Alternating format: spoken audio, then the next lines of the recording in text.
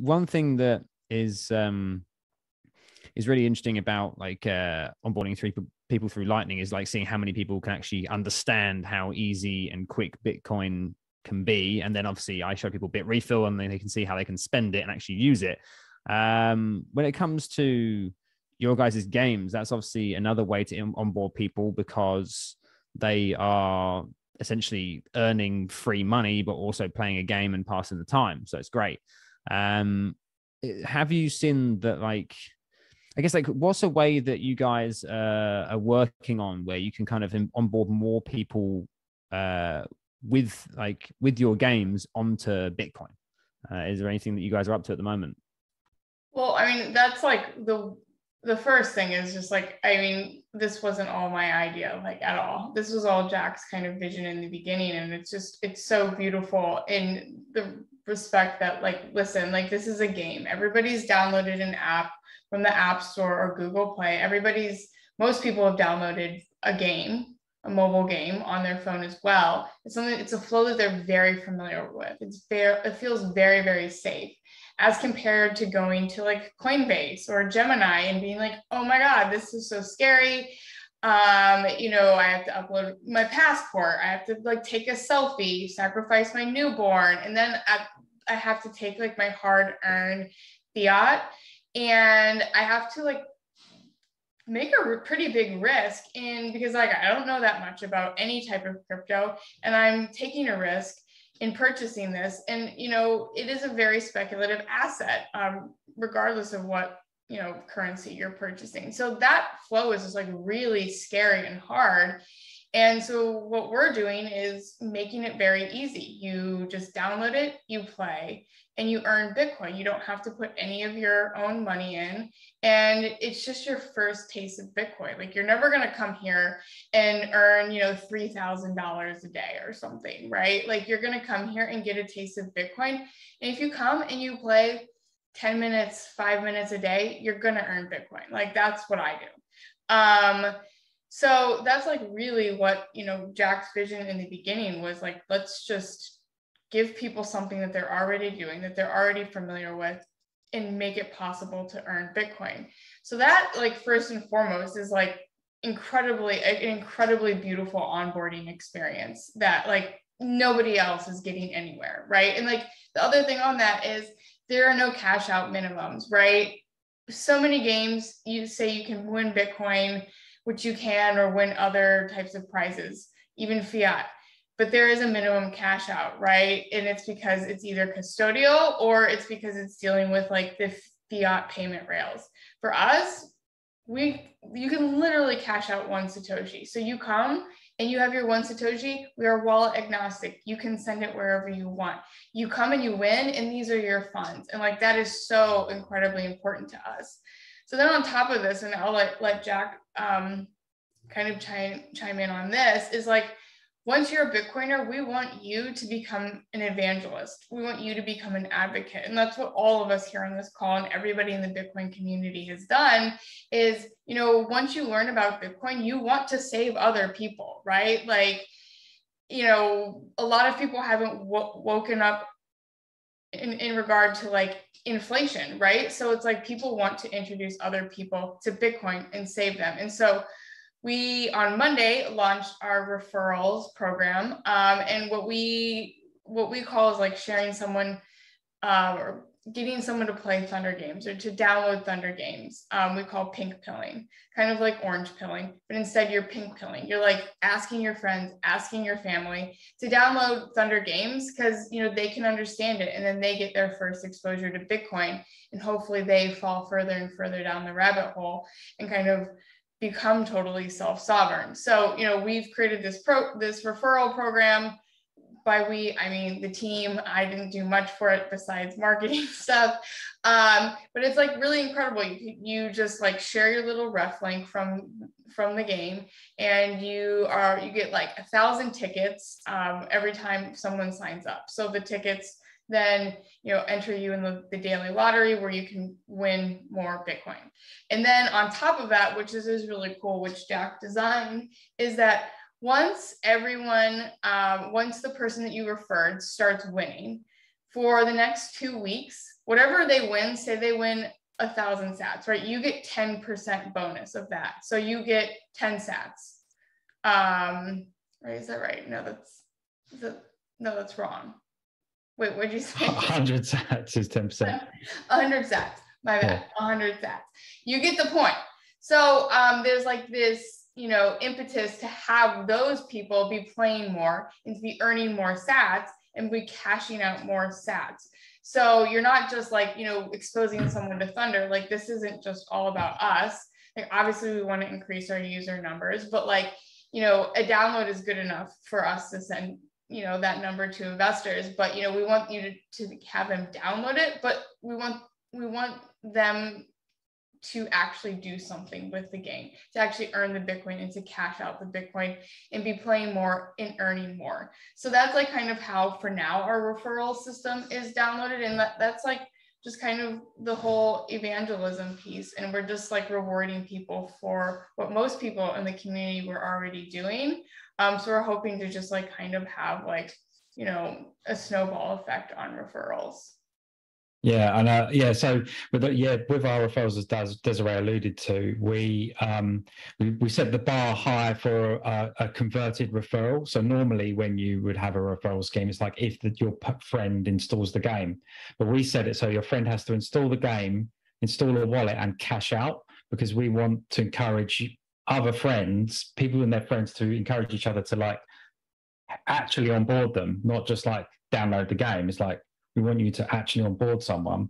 So there's two statistics that you get when you are part of our referral scheme. One is like, how many people have you onboarded to Thunder and they've cashed out some Bitcoin? And then how many people have you orange pilled, which is people who you've had to teach them to download a wallet, or show them how to download a wallet and teach them how to use it to cash out. Because when you download a Thunder game, we detect if you have a wallet to cash out, because otherwise you can't cash out. So if you haven't got a wallet, then your friend has to teach you how to cash out, and then you get this like orange pill statistic. So you actually see how many people we actually track how many people you've actually orange pilled, which is really cool as well, because it's a special moment when someone gets their first Bitcoin for the first time. Yeah, absolutely it is. I remember mine. I'm very nervous using, I think I was using Binance. This is years and years ago, buying my first Bitcoin. Jack, I had a question. Are you the only guy that's developing the games, or do you guys have like a team that are working on all these different games that you guys got? Yeah, we've got a team. We have a few game developers, some business people, marketing people, community managers. Yeah, we've got like we've got a really full team now. It's not just me and Desiree. It would be very impressive if it was just me and Desiree, wouldn't it? Yeah, the team is like 9 people right now full time. So Jack, you made it seem like huge. Well, online is quite big. Yeah, no, it's more than just Jack and I, for sure. And like, do you guys look for like games like that from other developers that they could like submit? Like, say they want to have a cool game and they want to make it a Thunder game that pays out sats. Like, is that something you guys do, or all the games pretty much developed in-house? Right now, everything's totally in-house. And like, I think Jack should definitely talk more about this, but it doesn't make sense for every game to have Bitcoin in it.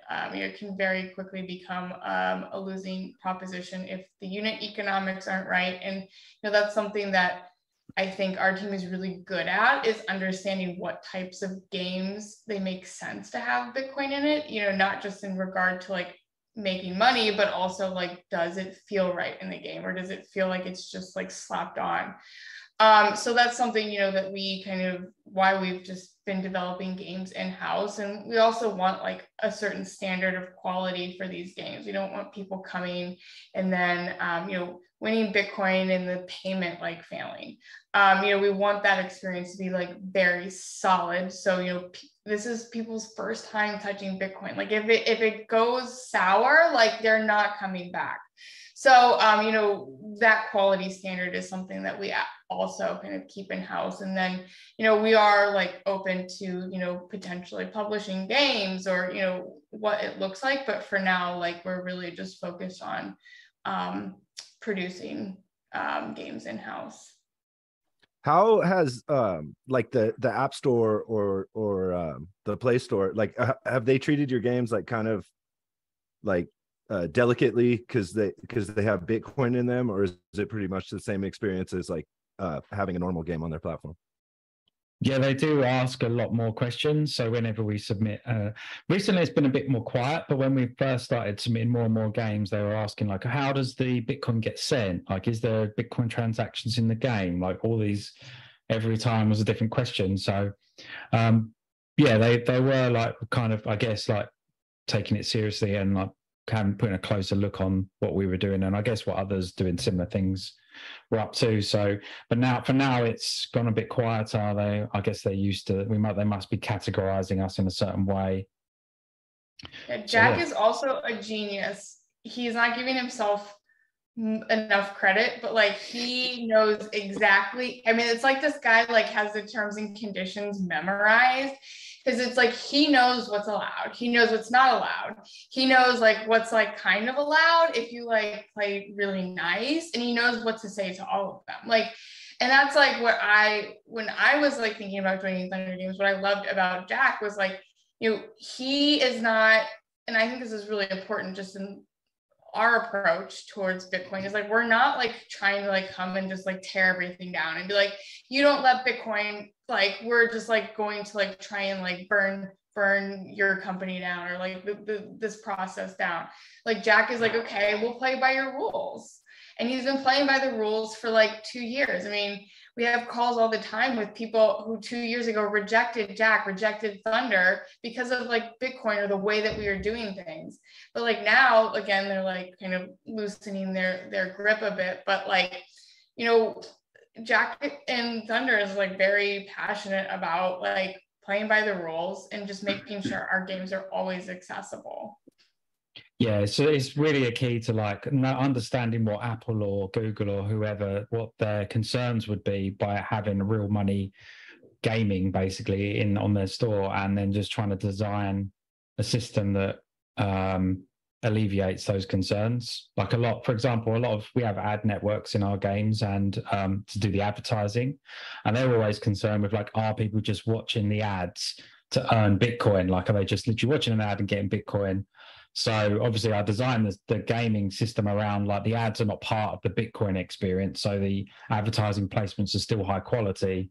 And then when these companies see that we're thinking about their concerns before they've even addressed them with us, they know like we're taking it seriously and we want them to get good results as well as us. So over time, like Desiree said, like 2 years ago, I was not getting a lot of luck, I'll be honest.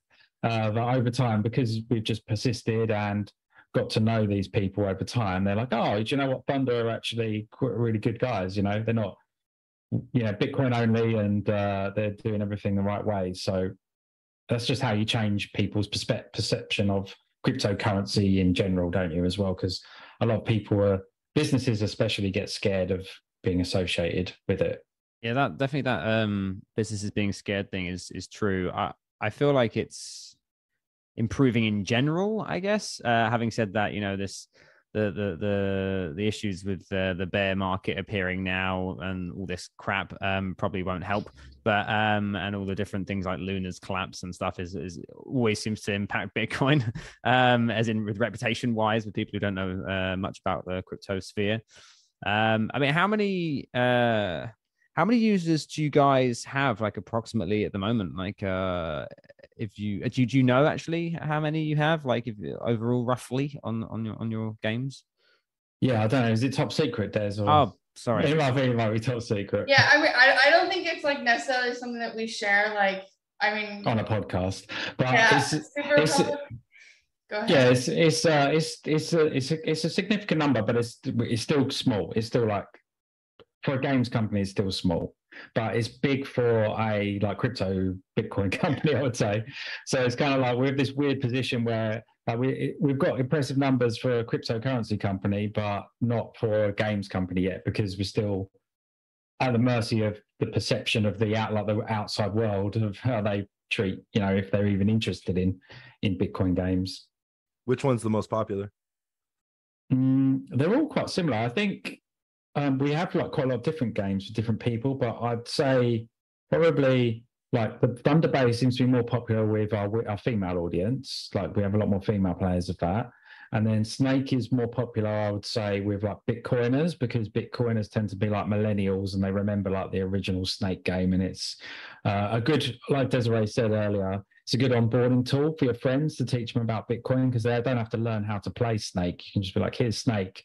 And everyone's like, yeah. And you say, well, you can win Bitcoin in Snake. And they're like, whoa, it's the best version of Snake I've ever played.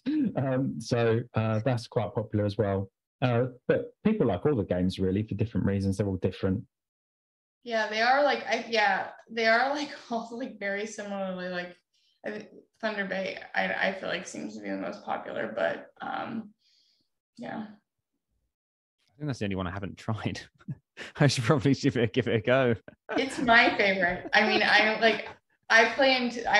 Jack probably is sick of it, but like I definitely play into like obviously the female stereotypes. So the games that we have that are like geared towards women, I'm like, these are the best. But I think it's good though too, because it's like if we have just a bunch of women, although I will say our team is just like very in tune with like the fact that most, I think it's over 50%, like there's more female mobile gamers than there are men. So like, our chief product officer, like he is very tuned into like, okay, like this is what women want, here's what we need to give women. But like I think it is helpful, like we have 3 women on the team to like really kind of hit home like, okay, is this game accessible to women, is this fun to women? But I think like in general, even the guys on our team are really good at making female friendly or just really kind of ungendered games. Yeah, it's a good advice. Like you'll notice like in the crypto gaming sphere, they're all like male teams, male CEOs, and they tend to make like shooting games and like racing games. And there's not really much for women. Like if you just look at all the blockchain games, I bet most of them you would think these are just for men, right? Because it's all male teams making them. But we're trying to really be like making sure women aren't forgotten in cryptocurrency as well. Because if there's just when it's just teams of men, they just won't think about it. So we've got a really good advantage. We've got a female CEO who can guide us on these topics. Yeah, like today it was like, ooh, pretty stars for our next game. I was like, these stars are so cute. Yeah, because we put in these stars, like these star graphics on when you win a prize, and we put them on there. And I was thinking, they're like pink, right? They're pink stars. And I was like, why are we doing these pink stars? And I was like, okay, because our brand is pink, so we use pink a lot. But then Desiree was like, "Wow, I love that." So we're like, okay, that's good then. Whereas normally, like maybe it would have got dropped because it was just all men on the call.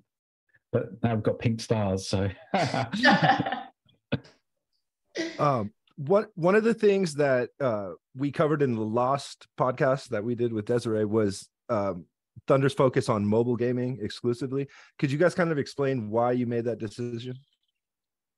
I mean, Jack, you should give your why you made that decision, and I will follow with like why I think it's so important. I decided that to go that route because I thought it was like the best way to access the biggest market as quickly as possible was like mobile games, because it was also the way people were using the Lightning Network with the mobile wallets, and yeah, so I think I just felt like it was the best way to get Bitcoin from a game to a mobile wallet was on like they were both on mobile. Also, mobile games are much cheaper to build than like a PC game, for example. So it means when you're starting like with a new technology like the Lightning Network, and you don't even know, like when we were doing it like in 2019, it was very like grassroots even then. So theoretically, like the Lightning Network could have failed, like people could have just given up. So you don't want to be like committing $1 million to this amazing, super awesome, huge game when the technology you're using is just getting started. So with mobile games, you can do some quick games. Like the first game we did like took 2 weeks to build. So we can build it, test and iterate quickly. So mobile games are, yeah, that's why I kind of went there. I don't know, Des, what was your answer? Yeah, I mean, so before I joined Thunder, I was not into mobile games. I'd played like a couple, maybe like really just one. And but I saw what Jack was building, and, when he kind of approached me, I was like, okay, like, mobile wasn't like super sexy to me. But then like I started looking into the numbers, and it's just like the mobile market is just like growing insanely. I mean, if you think about just like like smartphone penetration globally has just like, expanded rapidly over the past 10 years. And it's just like only increasing. Like these people who've never had access to the internet are now getting access to the internet. And so just like everyone has a mobile phone. So I started looking at the numbers, over 60% of the entire gaming market is mobile. So mobile makes up more than console and PC gaming combined, which like blew my mind. So it's like people are playing mobile games more than they're playing console or PC games, which I thought was really important. And then if you think about, our mission is like bringing Bitcoin to the entire world. Well, a lot of the world is in, emerging markets or developing countries. And these individuals cannot or often do not have consoles or gaming PCs, right? So it's like there's a very like inherent cost prohibitive nature of like an Xbox or a PlayStation or, a gaming PC. Like, my God, I can't afford a gaming PC, right? So it's like, how do you bring these games to people and Bitcoin alongside of these games to people throughout the world? And it's like obviously mobile, because the entry for mobile is like very, very low. So that's why I think mobile games are so important, and why like we're solely focusing on mobile games, like from my perspective, because like we can have the widest reach. And if we have the widest reach, we can bring those people Bitcoin. And I something, and I touched on it earlier, was that, also there's just more like the demographics are different. Like still with Xbox, still with gaming PCs, like you think about the person who's playing those games, and like if we all think about it here, we all know it's like a 17-year-old white dude who's like living in Iowa or something, right? Like that's just the stereotype, and the stereotype is unfortunately based in a lot of fact. And yes, it has changed. There's more women in gaming, just generally in gaming. But like with mobile, if you like do that thought process of like, okay, who do you view as like a traditional mobile gamer? I bet it's like very difficult to think about, right? Like I know a lot of old people who play mobile games. I've seen so many people on planes playing mobile games. So mobile also not only like opens up like the possibility for like people in, new regions to access gaming, but also people in new demographics. So, women, like we said, are spending the most money in mobile games, and are also, there's many more female mobile gamers than male. So I think that's like super important. And, if we're accessing new regions and new demographics, those are all people that are traditionally underserved when it comes to like financial access, financial education, and especially like education and awareness around Bitcoin. So if we can use the trend in mobile games with those kind of populations, we can also bring those populations kind of the power of Bitcoin, which I think is really important, and why we're focusing on mobile.